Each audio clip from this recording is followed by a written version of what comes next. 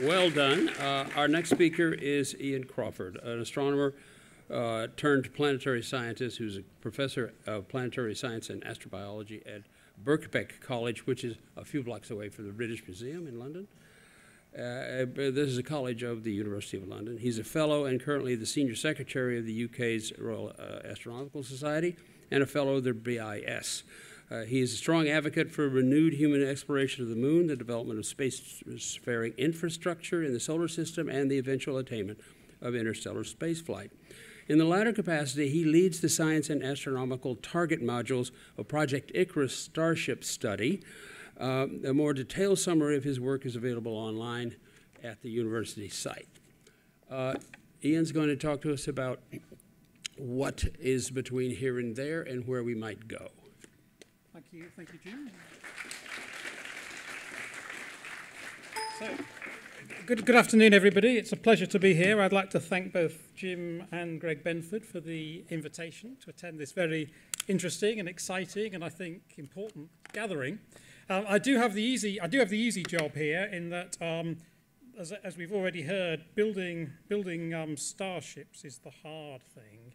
Figuring out where we might send them is the easy thing. The universe is full of places we would send starships to if only we could build them. But others have spoken about building starships. This is one of these beautiful Adrian Mann illustrations of the Daedalus concept that Adam referred to, and it's an enormous undertaking, 150 meters long and 80,000 tons of helium-3 and deuterium.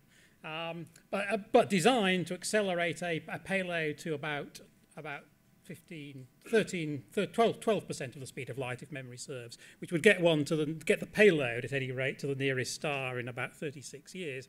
I will have to say something about the architecture of interstellar space missions, leaving aside the exotic things that we've heard from John Kramer about. Of course, these would be game-changing things if they happened.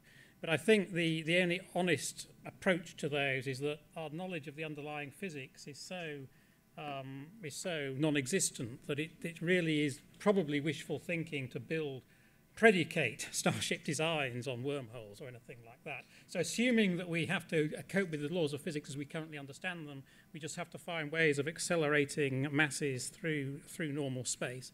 And that does entail some issues for what the kind of architecture of an interstellar mission that we might want to get useful scientific results from. So the Daedalus concept, it's a lot easier to accelerate this massive payload than it is to accelerate it and then decelerate it again from 12% of the speed of light. So the Daedalus concept was a flyby mission, and I shall argue that that's really going to be quite limiting in terms of scientific output, and that really we're going to have to bite the bullet and learn how to decelerate massive payloads at the other end. I approached this coming from a science background, and I'm going to make the science case for starships. That's not to say that I think science is the only justification for starships, and indeed I think science is not the only justification for space exploration anyway. But still, science is a beneficiary of space exploration, and science will be a beneficiary of interstellar exploration. So let me just outline the scientific benefits of building starships. Starships are scientific tools. It's easy to break these down into, again, leaving aside wormholes, in which case you wouldn't travel through the interstellar medium. But for starships that travel through normal space, then to get to any other star, you, of course, have to travel through all the stuff between us and there.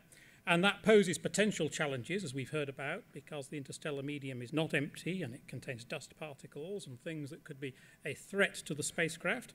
It also has benefits in that the interstellar medium could potentially be used to fuel spacecraft or to decelerate a spacecraft using a magsail device. But in addition to all of that, the interstellar medium is scientifically interesting. But this is science you would get for free because the vehicle has to travel through it anyway. The next thing you would hope to do with a starship from a scientific point of view would be to make detailed studies of target star or target stars, especially target stars if you've targeted a multiple star system like Alpha Centauri, which I shall come to later. So being able to we can learn quite a lot about stars with telescopes. and we're building bigger and bigger telescopes. So stellar astrophysics is not in itself a very strong driver for building starships. But still, if you're going to travel to the stars, then you will certainly be able to learn more about these stars if you can make your measurements in situ about them, for the same reason we know far more about the sun than any other star, just because we can observe it close up. But the real scientific benefits of building starships will be to study any planets that may exist, and we now know planets certainly will exist about almost any star we might choose. And then, in particular, the planetary science studies of those planets themselves will be of great interest, but of even more interest will be studies of any life that may exist or have existed upon them. So I summarised all of this in this paper in the Journal of British Interplanetary Society a couple of years ago.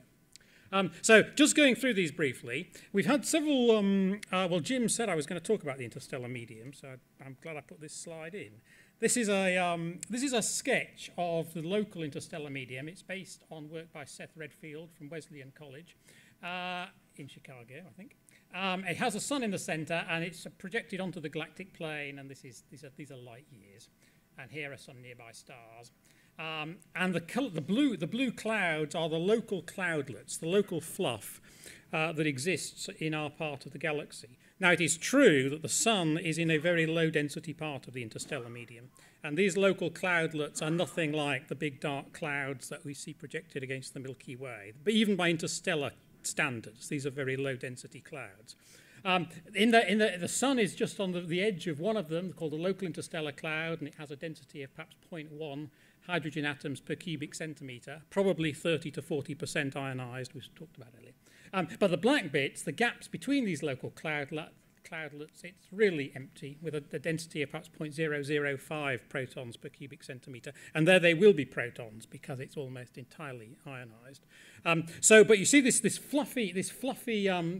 gaps in the nature of the distribution of the local cloudlets will have implications. I mean, scientifically it's interesting, but just to come back to the design of starships, this is something we need to know about. If you're going to build a ramjet to collect the interstellar medium as fuel, or you're going to use a mag sail to decelerate, it matters to you whether your route takes you through this local fluff or through gaps in between. Certainly matters whether your target star is in a gap between these clouds if you're going to use a mag sail to try and decelerate. So there are a lot of reasons for learning more about the local interstellar medium. The first starships will necessarily tell us about it, but there is a strong case for learning a bit more about it in advance, and so there are strong scientific reasons for wanting to send vehicles, space probes beyond the heliopause to a few hundred astronomical units to make direct measurements of the structure of this local interstellar matter, which can then inform the design for starships. And in the context of the Icarus project, I wrote a review on the structure of the local interstellar medium with this in mind, which got published a couple of years ago, which I can point people to if they're interested. Right, having got our space vehicle across the interstellar medium to some target star, I just want to say something briefly about science you would hope to do with a target star system. So obviously if you had a space vehicle close to Alpha Centauri or Tau Ceti or Proxima or whatnot, you would be able to do the same kind of stellar astrophysics as what we do of studying our own star. So, and in particular, you'd also be able to study the circumstellar environments about these stars, and some stars have more interesting circumstellar environments than others, but several of the nearby stars are surrounded by dust disks that are either solar systems in formation or the recent products of solar system formation. The star Epsilon Eridani, which is 10.5 light years away, is a relatively local star and has a planetary system and a dust disk. So from a stellar sorry, this is an infrared image of a dust disk around Epsilon Eri. So it's being able to travel to the stars would enable you to make in situ observations of these very interesting astrophysical objects. But strong though those science cases are from a sort of pure astrophysics point of view, it's clear that they're not really going to be sufficient to have anyone invest in building starships. And so the real scientific benefits will come from studying planets and possible life thereon. Now, we already know that we need spaceships to study planets, because this is how we explore our own solar system. observational astronomy had probably taught us, not quite, but almost as much as it was able to do about the planets in our solar system by the dawn of the space age. So the planets were known, their atmospheric compositions were known, their orbital elements were known, their masses were known, at least if the planets had moons, their masses were known. A lot of this basic planetary information about our own solar system had been gathered telescopically, and to an extent, probably a lot of that information can be gathered around about exoplanetary systems also. But the real revolution in planetary science came when it was possible to build space vehicles and actually visit these planets in situ. And so since that is how we explore our own solar system, it is just obvious, I think, that we will only learn about other planetary systems to a comparable extent as we know about our own when it becomes possible to make in situ scientific measurements from orbit about them or on their surfaces. So you'll recognize this picture. These are the layered sedimentary rocks in Aeolis Mons in Gale Crater, photographed by the Curiosity rover. Curiosity would not be able to explore Mars like in the kind of detail that it is doing, searching for evidence of past or present life, if Curiosity was flying by Mars at 10% of the speed of light. It's imperative that the search for life, past life, current life, even basic geology requires sophisticated scientific instruments in contact with the materials that we're studying. Can't be done by telescopes from the Earth, can't really be done by orbiting spacecraft. But this requires sophisticated scientific instruments to be carried across interstellar distances and landed all in one piece, able to make their measurements. And so this really is the key, to my mind, one of the key science drivers for developing an interstellar spaceflight capability. Leaving SETI aside, where it is possible that we may contact advanced extraterrestrials who can speak for us, speak to us, in the much more likely case where what we're searching for are microorganisms or even fossil microorganisms in ancient sedimentary rocks, and we want to know what the biochemistry of this alien life is like, what its ecology is like, what its evolutionary history has been. None of this stuff can be learnt telescopically, but then neither can much of it be learnt by a space probe that's flying by at 10% of the speed of light. It requires scientific instruments deployed on these exoplanets. It will require scientific instruments to be deployed on these exoplanetary surfaces. So since planets are the main target of interstellar space exploration, I just want to say a little bit about planets, exoplanets. We haven't had a great deal of exoplanets haven't been discussed much over the last couple of days, but it is one of the most exciting fields in contemporary astronomy because basically we now know the sky is full of planets. And there are two main techniques, a half a dozen techniques for discovering planets around other stars, but those that have yielded the most results are based either on careful spectroscopic studies of the radial velocities of the stars as they're pulled around by their parent planets. And one of the most sensitive instruments to doing that is the HARPS, high-resolution spectrometer in this dome, which is the 3.6-meter dome at the European Southern Observatory in La Silla in Chile. And on the right here is a spectrum of a solar-type star. This is, in fact, the spectrum of the Sun, so we can be confident it's a solar-type star. And the line, you see the dark absorption lines in the spectral bands due to atoms and ions in the Sun's atmosphere. And as the Sun is pulled around by its orbiting planets, these lines undergo tiny little Doppler shifts. And it's the detection of these Doppler shifts which was led to the first discovery of exoplanets in 1995, at least the first discovery of exoplanets around solar-type stars, a solar-type star in 1995, and has discovered about 500, this is the technique that's discovered about 500 exoplanets since then. The other primary technique that's digging planets out of the sky in enormous numbers is the transit method.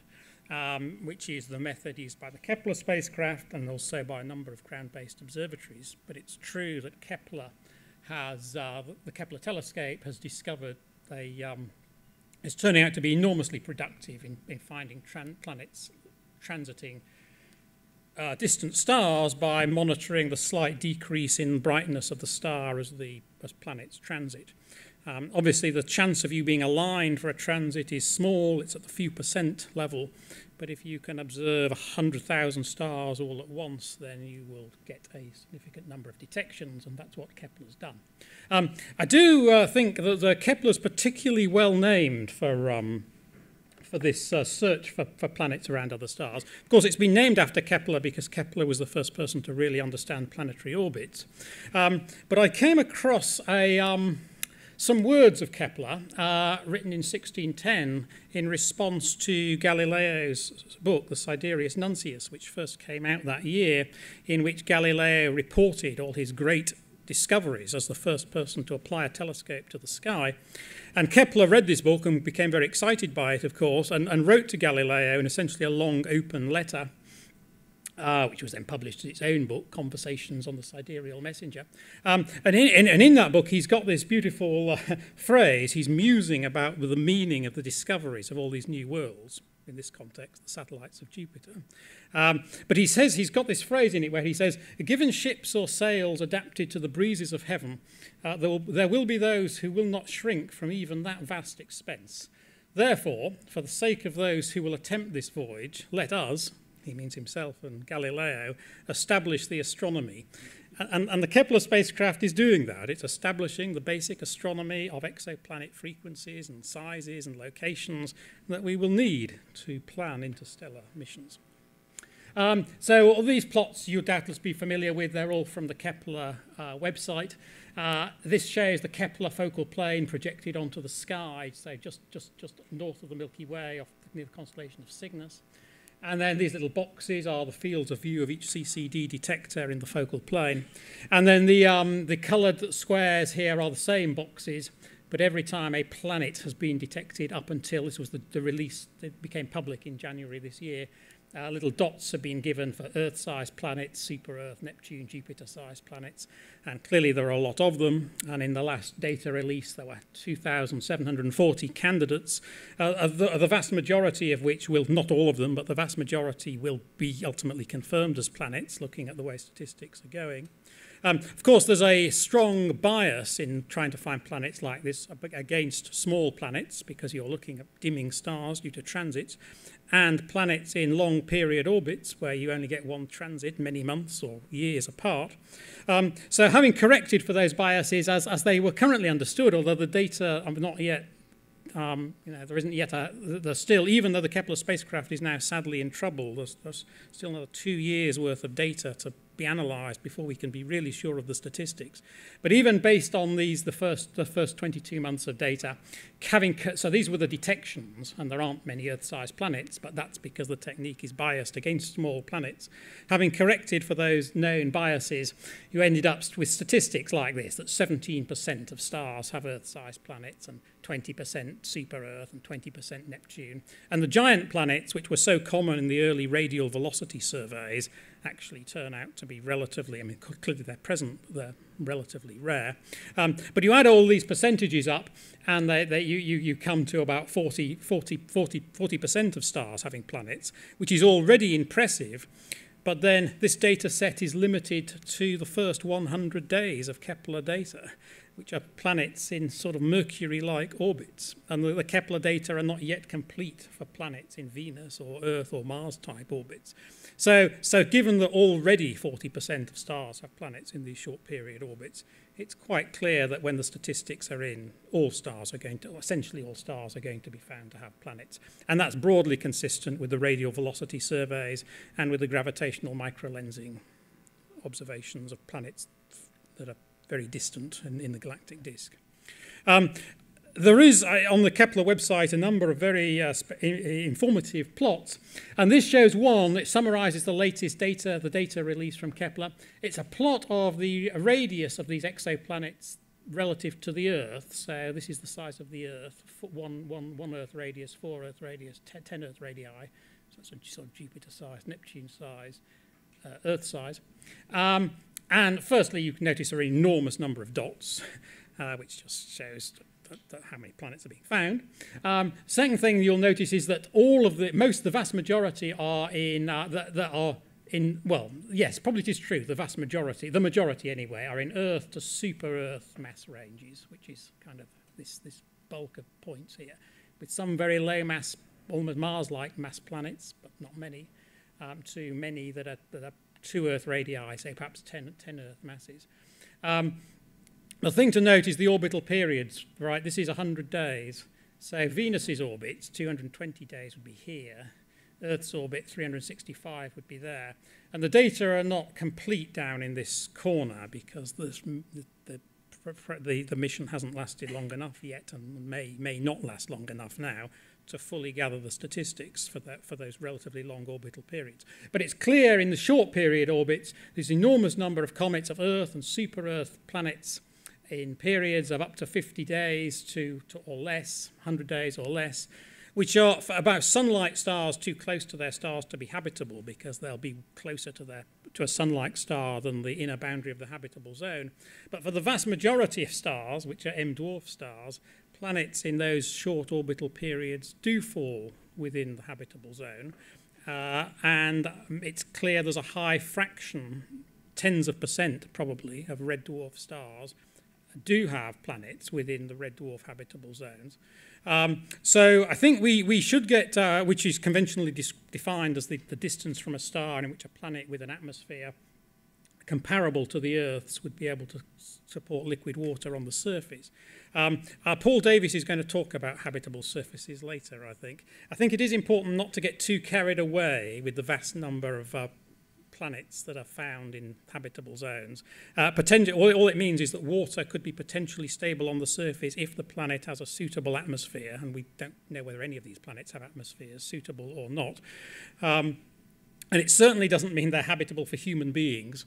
It means at best they might be habitable but not inhabited, or they might be inhabited by suitably evolved microorganisms. They might be suitable places for Freeman Dyson's Noah's Ark eggs to take root on, should anyone ever launch them. But they're unlikely to be they will not be planets that are habitable for human beings. And so I think in the context of interstellar colonization, where the expectation is we might find amongst these planets in the habitable zone planets that have oxygen atmospheres and are amenable to human colonization.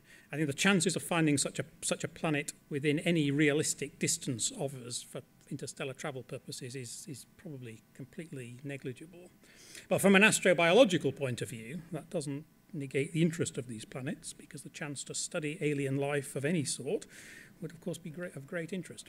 So I did try and put together a big summary of the key results, but I'm not going to go through all of this, because all you have to remember at the bottom line is essentially summarizing the radial velocity work and the transit work and the gravitational lens data.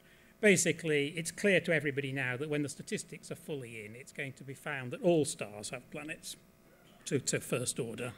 But then if all stars have planets, then it means that all of the nearest stars have planets, and so statistically. And so once we start considering the nearest stars, these are the stars that are arguably realistic exploration targets for the kind of interstellar space travel concepts that Adam described earlier. Again, I'm leaving aside the advanced general relativity. If we find things in the laws of physics that travel faster than the speed of light, then we won't be limited to the local volume. But if the local volume of space. But leaving that aside, certainly in the frame of the Project Icarus study that I have some involvement with, we've been considering that the maximum realistic range for most of the Starship designs that are currently being considered might be 15 light years, given that you want to be able to get there within a century, and especially given that you want to get there and decelerate and stop there within a century. Probably the maximum realistic range for doing that within 100 years is a lot less than 15 light years. Anyway, within 15 light years here is a diagram that's in the book, but it's actually taken courtesy of the European Southern Observatory, and it shows the volume of the local radius of 15 light years from the sun.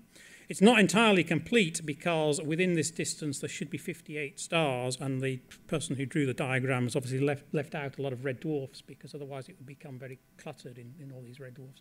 So within 15 light years of the Sun, there are about 58 known stars in 39 stellar systems, and they're sort of these are they, but the vast majority, 41 of them, are M dwarf stars. There has been a big change recently in that I had to amend this diagram, in that only this year the third nearest star was discovered, in the sense that what was previously the third nearest star is now the fourth, because this binary brown dwarf system was discovered by the WISE spacecraft at 6.4 light years away, so here it is. And the fact that a new binary star, albeit a brown dwarf binary, could suddenly be discovered as suddenly as this and published this just this January, reiterates the point that Freeman Dyson was making yesterday. That within this volume, we've got this 58 known stars in 39 stellar systems, but there's almost certainly a lot of other stuff. Unattached planets, comets, maybe more brown dwarfs still waiting to be discovered in this volume. However, although I think we can be confident that essentially all of these stars will have planetary systems, looking at the current statistics, we actually only know of 4 that have planetary systems within this volume, and one of those is slightly ropey. Most excitingly of all was the publication late last year of an Earth-sized planet orbiting Alpha Centauri b. So that is of great interest to would-be interstellar explorers, because that is the closest star system. Epsilon Eridani has had a planet, or 2 arguably, discovered some years ago, although neither of those planets are really watertight. I think there is still some controversy about the reliability of those detections. This red dwarf star, GJ679, has a super-Earth planet, but it's right at the 15 light years away. It's right at the boundary of, probably sufficiently far away that it wouldn't be an early exploration target. Tau Ceti is, of course, of great interest because it is a solar-type star, and it is the closest, famously the closest single G star to the Sun. And there was a paper last year that in the radio velocity work that posited the detection of, I think, 5 planets orbiting Tau Ceti. I have to say that is certainly controversial. The signal to noise of those data is really very marginal.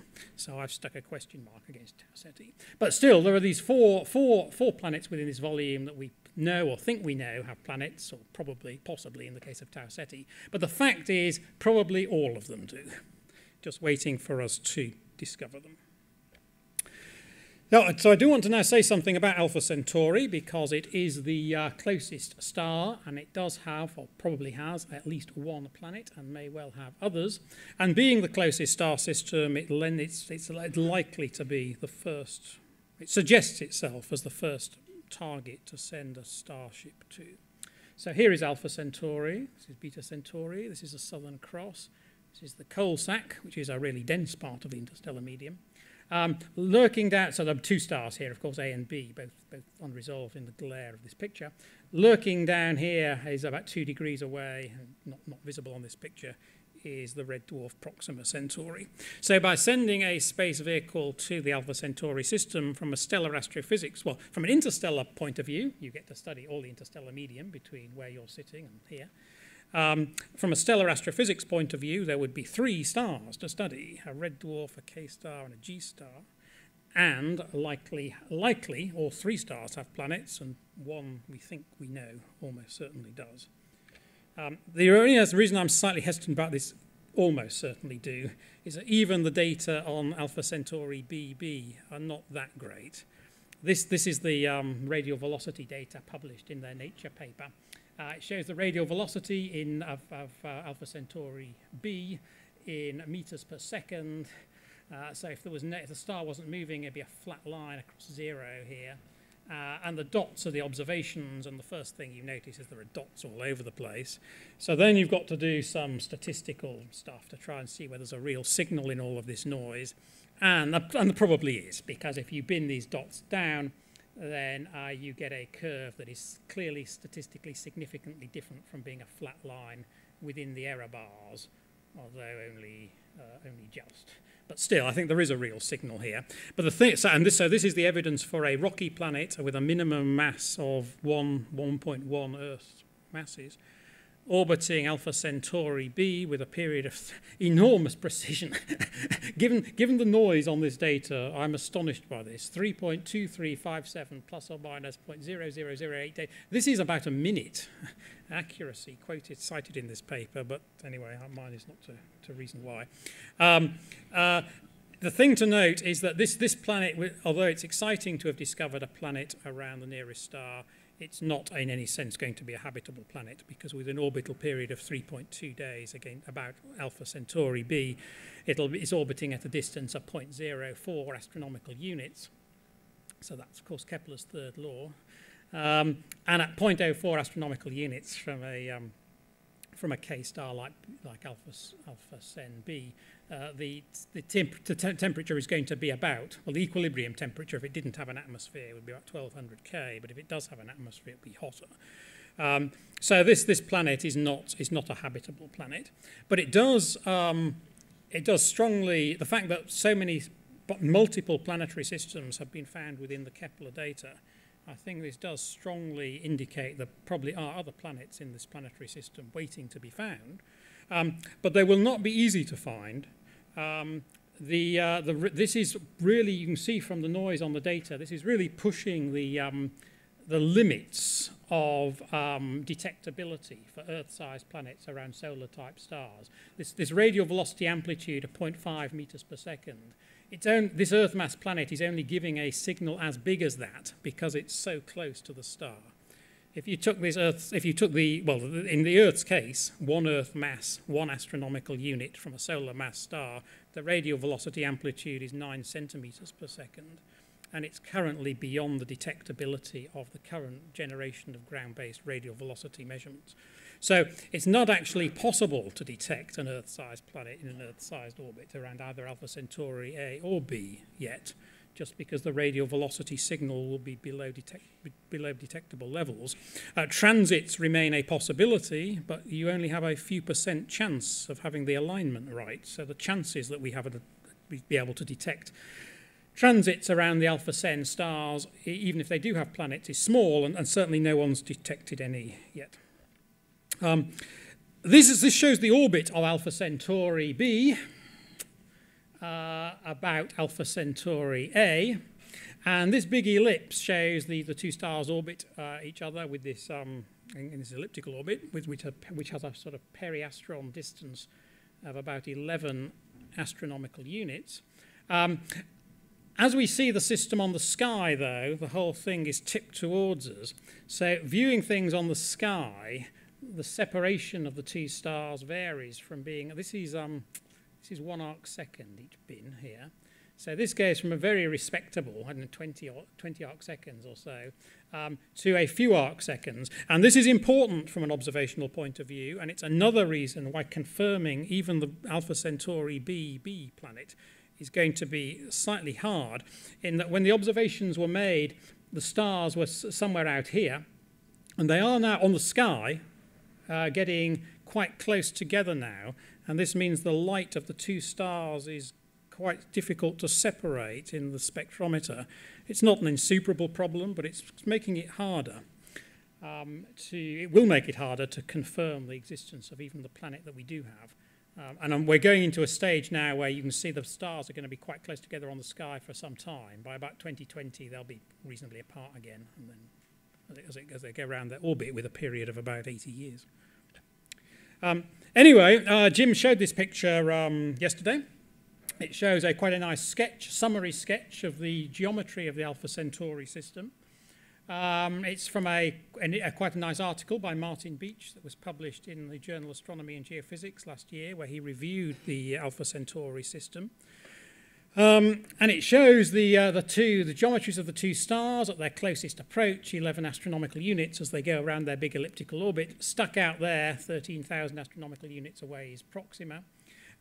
Then drawn to scale in these green bands are the conventionally defined habitable zones around these stars, but that's the range where liquid water would be stable if the planet had an Earth-like atmosphere. It's a lot of caveats to be added to the concept of a habitable zone.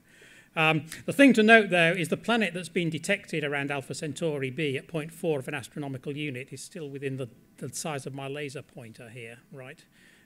So these are 0.4 of an astronomical unit apart, these rings. So 0.04 is in there. And so to detect planets in the habitable zones of either of these stars requires radial velocity precision much, much greater than current techniques have. So unless we're lucky with a transit confirming the presence of planetary systems in the habitable zones of these stars, will be quite difficult. Want to say something about Proxima. It is the closest star, just as Jim to the Earth, as Jim said, known star. And I think we have to add that caveat now that these brown dwarfs are being found. But it has been studied, of course, in great detail by the radial velocity people, and there are quite tight limits onto the mass of planets that may exist around Proxima Centauri. So none have been discovered, but then we can ask ourselves, given our sensitivity, what upper limits does that place on the mass around planets around Proxima Centauri? And this paper, Bonfils et al., published earlier this year, shows they've got diagrams like this for scores of local red dwarf stars, but I've just picked out the Proxima one. Basically shows the detection limits. So this shows period in days, so 10 days, 100 days, 1,000 days, logarithmic plot. And these are also a logarithmic plot of the minimum mass, m sin I values in Earth masses, 1 Earth mass, 10 Earth masses, 100 Earth masses, 1,000 Earth masses. And here is the projected habitable zone around this M dwarf star. So things with an orbital period of about 10 days would be close enough to be within the habitable zone around this M dwarf star. And then this is the detection limit. Basically what it means is anything above this line with masses bigger than that or periods longer than anything that's above this sloping line would have been detected by the existing radial velocity surveys. So it means we would have detected planets around, planets with masses between 3 and 5 Earth masses in the habitable zone of Proxima Centauri would have been discovered by now. So super Earth mass planets or giant planets with moons are excluded in the Proxima Centauri habitable zone, but Earth mass planets or Mars mass planets are not excluded by the current data and may for all we know exist. The Kepler data would suggest there's quite a high probability that they do, but it will require much more sensitive techniques to discover them. So, what might we do to build upon what we already know? Obviously, there are several projects in design or even being built which can help advance our knowledge of planets around the nearest stars. So, large space telescopes will help insofar as if we can actually directly image planets orbiting nearby stars, we won't be reliant on the sensitivity of radial velocity surveys. That's interesting that that's gone blank. What do I have to do? Maybe I press return or something. Oh, good. Oh, just my screen went blank. Okay. So the James Webb Space Telescope will be a start. It would have been much better had it been built with a coronagraph or a free-flying coronagraph, as was talked about at some time. But still, there is a possibility that space telescopes like James Webb Space Telescope may be able to directly image planets around nearby stars. And looking at the difficulty of confirming Earth-sized planets, certainly in the Alpha Centauri habitable zones, by the radial velocity technique and the difficulty of the low probability of having transits in any one case, direct imaging may well become the preferred choice for confirming planets around the nearest stars, but it will require large space-based telescopes. Quite an exciting, the TESS mission, just recently funded by NASA, will do targeted surveys of transits around nearby stars. So this will be very exciting, but the chance of any individual nearby star exhibiting transits is, of course, low. European Space Agency is working on the ECHO concept, which is a space telescope that would study the atmospheric composition of transiting planets around nearby stars by taking spectra of the star, star-planet combination, and then taking spectra when the planet is eclipsed by the star, and then subtracting those two signals, leaving the spectrum of the planet.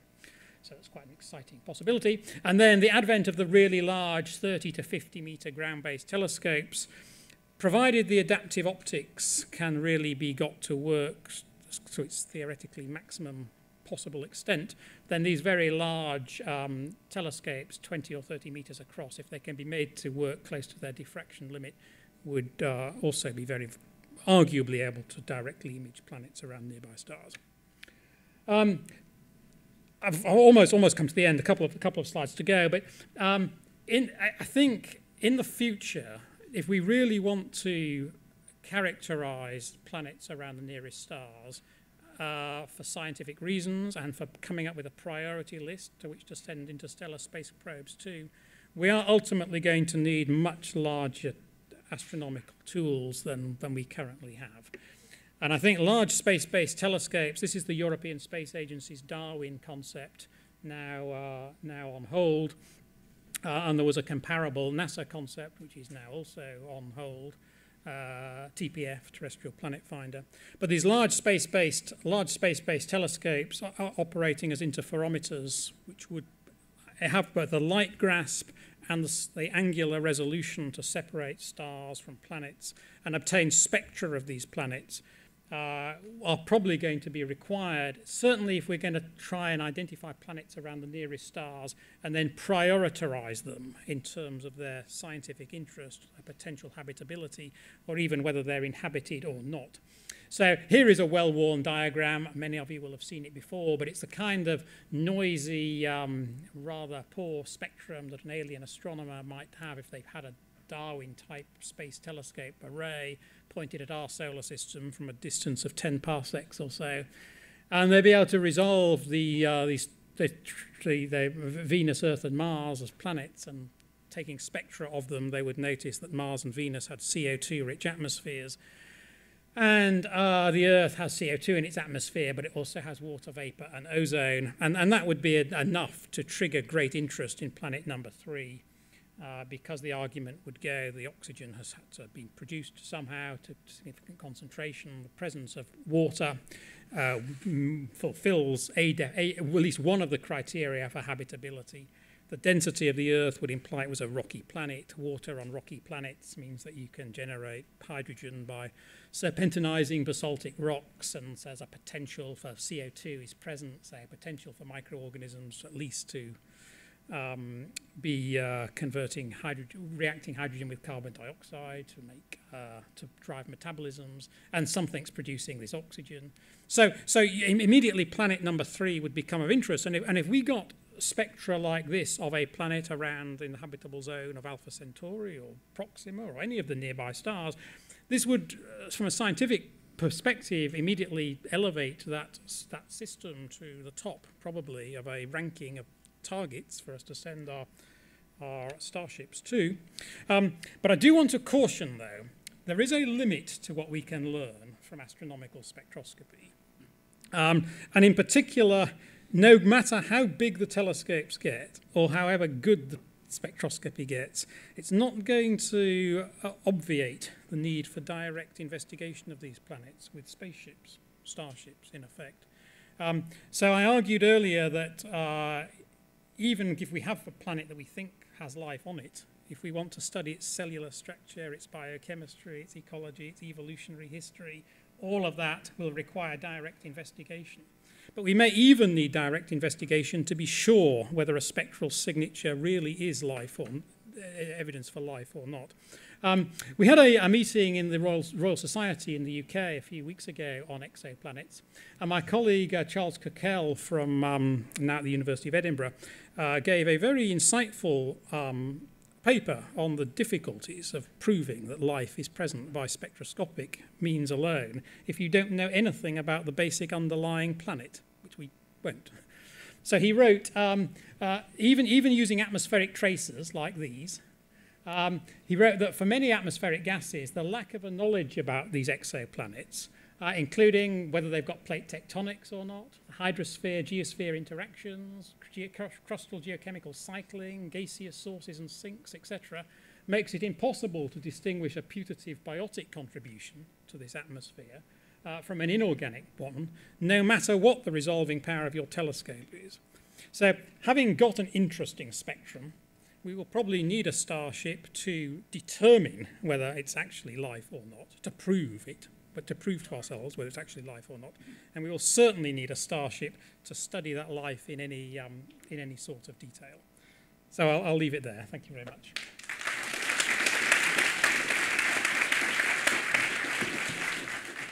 Thanks very much, Ian. I want to ask the first question now. It was surprising since a year ago, WISE was telling us there are no brown dwarfs within 10 light years. Trust me, right? And I talked to some of the investigators. They were pretty sure about it. And then, surprise, well, there's one 6 years light years away. And the extrapolation of the density versus size, that is number versus size, toward the small masses would indicate that there really should be some nearer than that. So do you think we may see some future surprises from WISE? Well, I'm not familiar enough with the WISE instrument to really comment directly on that, but I think we would be wise to expect the unexpected. I think it was a wake-up call, that suddenly we could have a new third nearest star out of nowhere, and I think it is a... So I think, first nearest brown dwarf, but third nearest... New third nearest star. So I think this does, it does just reiterate what Freeman Dyson was saying yesterday. There's going to be all sorts of things between these nearby stars which we don't know about yet, and I think we should be prepared to expect them, yes. I've got a question about this last comment from Cockle, which I hadn't seen before. If you see an O3 line and you can somehow find the temperature of the planet, that would tend to exclude things like the Venusian sort of model in which you get ozone at the top, I would think. Well, no, I agree. So if you were to find an ozone line, maybe this is the bad example. If you were to find an ozone line, then it's a very strong diagnostic of biology. It's not to say there are not abiotic ways to produce ozone, because there are, but our expectation would be you'd only have a strong ozone line if there was a lot of oxygen in the atmosphere, and there's a strong argument that would be produced by photosynthesis. But proving that by telescopic means alone might be quite hard. But in the case of what is a far more likely result, that you find a planet with a spectrum that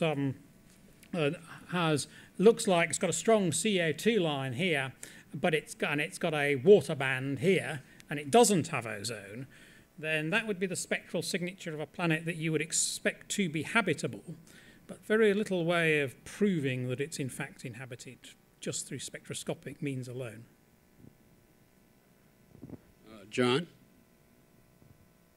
Yeah, once I did a little computer graphics exercise in which I took the planets, the stars near the solar system, and calculated in the middle of the habitable zone how big the star would look in the sky in terms of solid angle, and I was surprised when I did the K and M's to find out that it's absolutely huge. Yes. And since the tidal forces scale with the size of the object in the sky, this very probably means that almost all of the planets for those weak emitting suns are going to be tide locked and therefore only questionably inhabitable. Well, I certainly agree they'd be questionably inhabited. I think certainly for most red dwarf stars, the habitable zone does imply tide locked planets. There has been recent work, there's been a paper by Wordsworth and others relatively recently who have demonstrated that for sufficiently thick CO2 atmospheres, the atmosphere can arguably transfer the heat around the planet to the night side and maintain habitable conditions. But I agree with you completely. It's one reason why it's a bit premature to get too excited by the very large number of planets that Kepler has found in the habitable zone, because the vast majority of those are red dwarf stars, just imposed by the current time limits on the Kepler data. That will improve.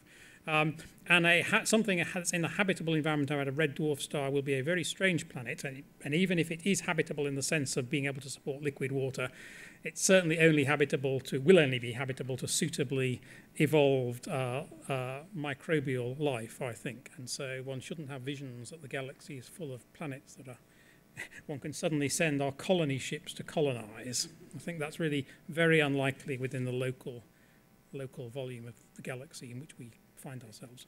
Nope.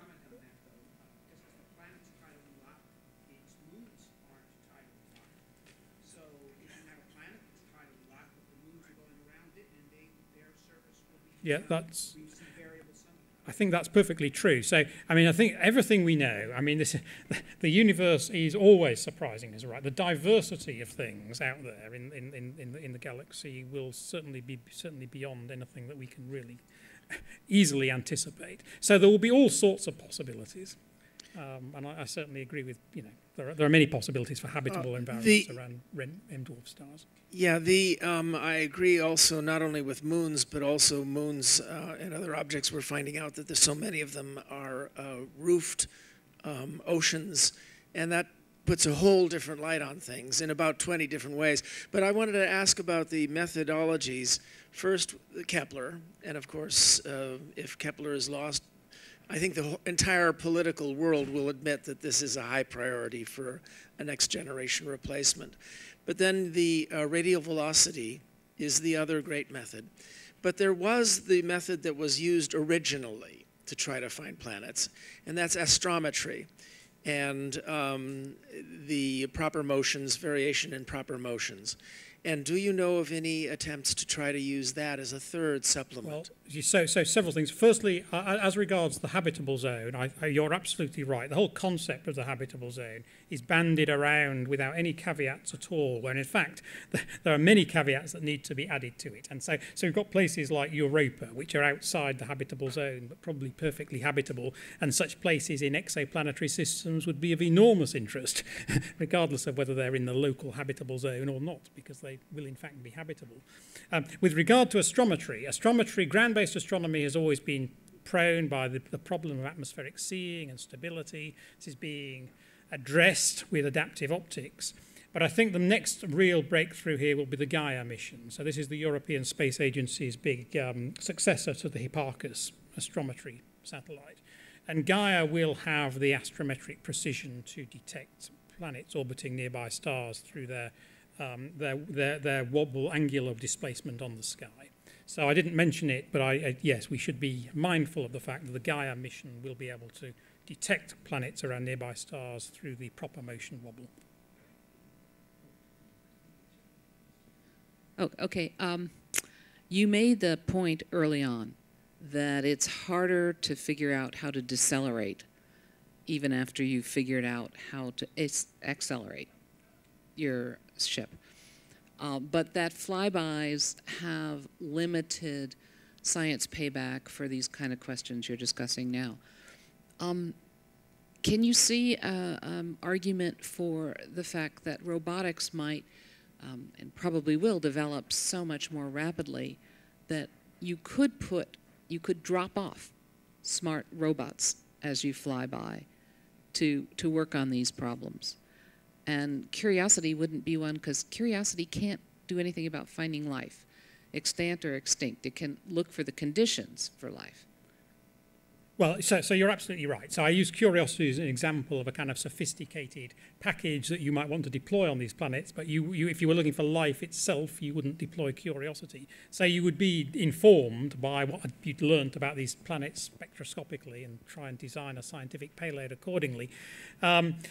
I think whatever you drop off has to be decelerated, right? So this might be a question for Jeffrey Landis or for Adam. Obviously, if it's got a small mass, it will require less energy to decelerate, but it's still going very fast at 10% of the speed of light or whatever it is. So it's not clear that that's going to be all that easily achieved. But I agree, within the people who think about the architecture for interstellar missions, this is something that should be looked at. I am certain that it will be necessary to decelerate scientific payloads. I think just as I made the point that ground-based optical astronomy had probably discovered most of what it could, not all of what it could, but most of what it could about the planets of our solar system prior to the space age, and the real revolution came when it was possible to send spacecraft to the other planets. I really think the way the tremendous advances are being made in astronomical techniques, large ground-based telescopes, the possibility for big space interferometers, well before the end of the 21st century, before we're in a position to build starships, I think we'll have astronomical tools that will tell us as much about these other planetary systems as what ground-based 19th century astronomy was telling us about the planets of our own solar system. I think that much we can learn through astronomical tools. But taking the next leap, certainly on the astrobiology side, will require in situ measurements. And however you do it, that is going to require decelerating scientific instruments at the other end. Jeffrey wants to answer the point. I can't remember, Jill. We have to Google that. Very short comment confirming what you said, and then very short question.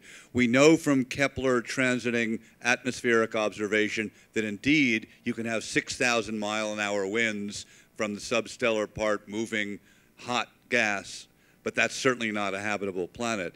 The real question is, if you observe the spectrum of uranium and other heavy radioactive things, there was civilization, right? Yes, although a few caveats there. Firstly, you would want to see whether the abundances of these artificial elements really were going to produce detectable spectral lines with the kind of instruments that we might build. But I really, well, maybe I'm prejudging it. I don't think we should be expecting to find evidence for civilizations past or present within the local 15 light years of the sun. I think the probability of finding that is, well, one should keep an open mind, but I think it's probably very small. Okay, our last question is, or comment is from Jeff. Actually, just a couple of comments on Jill's question. It seems that there's actually two possibilities other than flyby and decelerating. The first possibility is to decelerate some but don't stop, because it looks like, particularly with the work of Bob Zuber and Dana Andrews, working with Jonathan Post's suggestion, it is possible to decelerate with a magnetic sail that won't bring you to a stop but will decrease your flyby velocity significantly from the sub-relativistic. So that's one possibility. But just sorry to interrupt, it's not enough. It doesn't matter whether Curiosity or some robotic equivalent it's not enough to stop, but a slow flyby is going to be much more scientifically valuable than a 10% of the speed of light flyby. I'm unconvinced by that, Jay. It will be more valuable because it will buy you more observing time, but it won't allow you to make the kind of in situ measurements that really are required. I'm just pointing out that there's a third possibility that needs to be in the trade space. There's also a fourth possibility, which is to land on the planet without slowing down at all. This is an impactor probe. If there is a civilization on the planet, they might consider this a hostile act. But nevertheless, this is a technique that we've used in our solar system with vehicles such as Deep Impact, and possibly could learn quite a lot by producing a very high temperature plasma cloud of a sample of a planet. Well, so I agree with you. More can be learned from in situ measurements of any kind, and penetrators would be an advance over a slow flyby.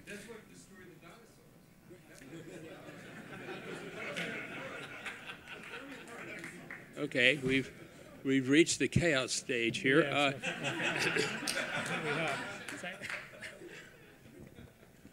Okay, that's the end of this morning's session. Now we're going to break for lunch and resume at 1:30 for the afternoon session. And I'm going to try to get those sail movies running, and I'll show them just before the afternoon session. Bye-bye. Yeah. Good for you. Well, we got. Did I like my talk? Yeah, well, okay. Let's get to